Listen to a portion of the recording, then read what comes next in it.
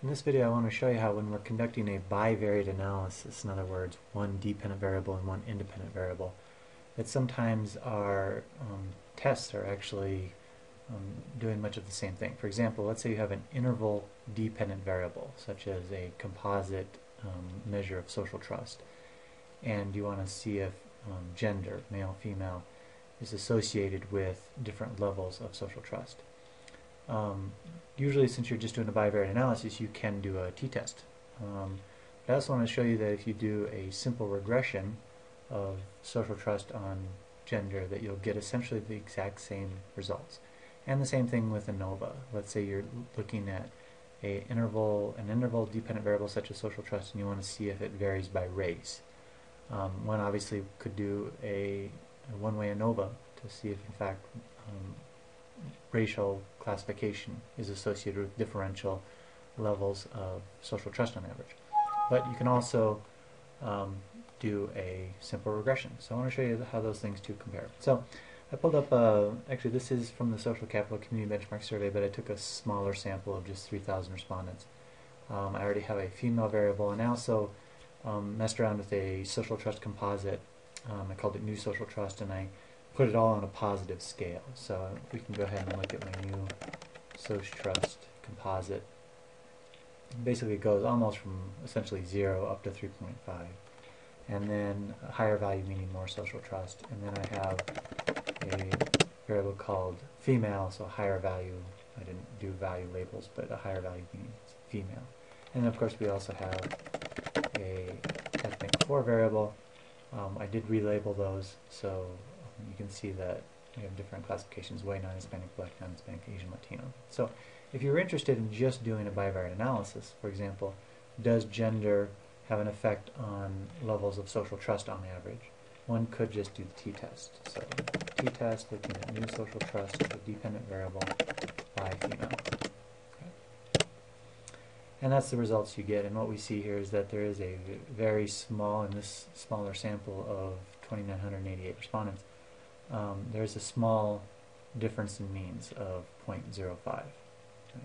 We take that divided by the standard error of the difference to get a t-statistic, and then we assess the size of that t-statistic and the likelihood of it being a result of sampling error or a fluke sample, and the likelihood is less than 0.05, but close. So we can be confident that in fact the null hypothesis, that we can reject the null hypothesis that the difference is 0, so we embrace the alternative hypothesis that in fact there is a gender difference, that it's not 0, that it's something other than that. And that's what a t-test does. Okay? But I want to show you the similarities between that and if we were to just do a simple regression of New Social Trust. Remember, OLS regression assumes an interval dependent variable, and then our independent variable is gender, female. Okay? And they return. And what we can see here is actually some correspondence between the results here.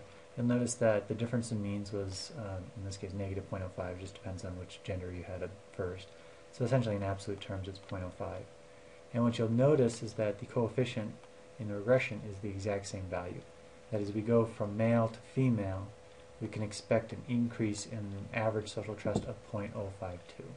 Okay? We also see that we get the same p-value.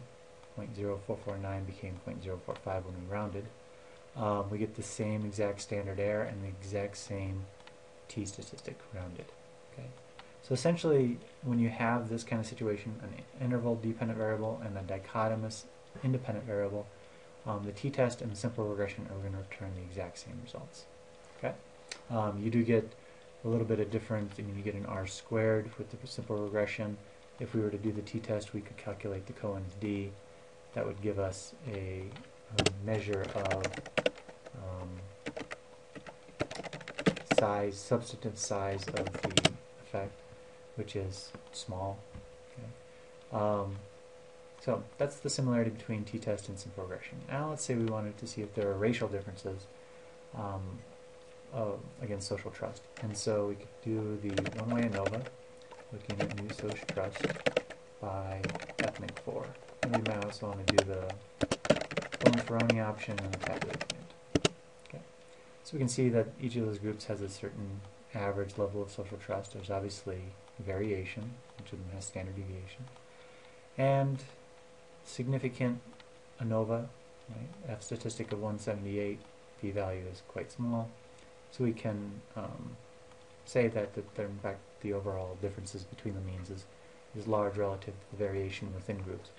And if we want to find out where those differences lie, not every group is necessarily different from every other group, so the Bonferroni option shows us that there is a difference between blacks and whites, and it's significant, Asian and white, significant, Latino, white, significant, so on. The only two groups that do not show a significant difference is between Latinos and African Americans. There's a small difference, but it's not statistically significant.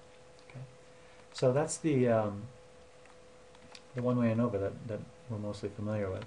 But notice what we could do here is just regress new social trust against, and we have to dummy out our ethnic 4 variable because we're not treating it as an ordinal or an interval. We're just trying to look at the classifications. So we do the I.ethnic4, and what that's going to do is leave out the first category, which in this case is white non-Hispanic, and compare all of the subsequent groups to that. So here we can see that African Americans relative to whites have a significantly lower level of social trust, and significant. Same thing with Asians relative to whites. Same thing with Latinos relative to whites, and it's significant. And what we'll notice if we kind of scroll up here, that these coefficients, again, because they're dummied out, are going to be the exact same as the difference in means between blacks and whites, or Asians and whites, or Latinos and whites, for example. Okay. The only thing we're not going to get with this regression is we won't be able to directly say that the difference between blacks and Latinos is not statistically significantly different. We can see that they're different slightly, but with regression we don't have a direct way of saying that there is no significant difference between those two groups. One other similarity that we'll see if we rerun the one-way, but instead of using the one-way command, we just use the Anova command and get rid of the Bonferroni and tabulate. We do that, and then we can type in the command for effect size and ethnic 4. It gives us similar to Cohen's d, it gives us two measures of sort of substantive effect size for that ANOVA. And what we'll notice is that we get an omega squared and an eta squared of about 0.159 or so on. And if we compare that to the R squared, you'll see that it's essentially the same. So R squared in this regression, new social trust against those race ethnic categories, the R squared is very similar, if not the same, as omega squared and eta squared from the Anova command. Okay. So just a couple of ways in which there's a similarity because of essentially the functions are the same when you are doing bivariate analysis. This no longer holds once we move from simple regression where there's one independent variable to multiple regression where there's multiple independent variables. That relationship no longer holds. But in terms of bivariate analysis, we find those similarities. Yeah.